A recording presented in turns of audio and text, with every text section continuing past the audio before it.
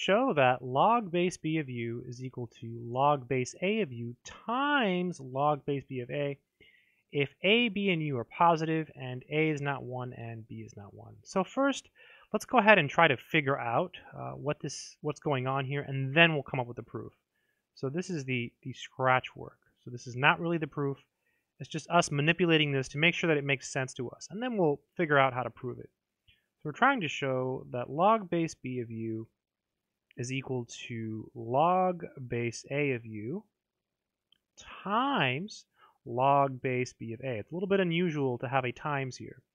So I'm thinking, what happens if we rewrite this?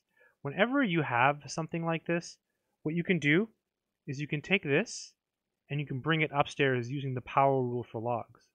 So this is log base b of a, and then the exponent is now log base a of u.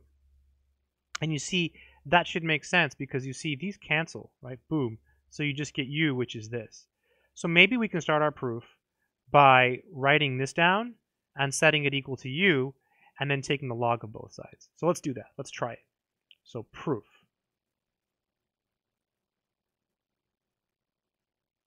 So we know, I'll even say we know, that u is equal to a to the log base a of u. That's a property of logarithms that we have. And again, we're trying to show this equation.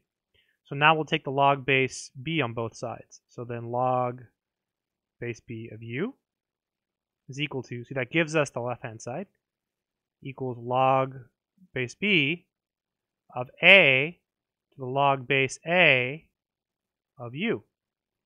And now we can use the power rule, right? This is our exponent, and we can just put it in the front. This is equal to log base a of u times, I'll put this in parentheses, log base b of a by the power rule, by the power rule. And that's exactly what we had to show, right? So this is equal to this, which is this is equal to this, and that completes the proof. So interesting problem, and again, this is how we figured it out. We just kind of write down what we're trying to show and think about why it makes sense, and then we realize that, hey, wait a minute, this is equal to this. So let's start by writing that down and then just taking the log of both sides to verify our identity. I hope this video has been helpful to someone out there in the world. Good luck.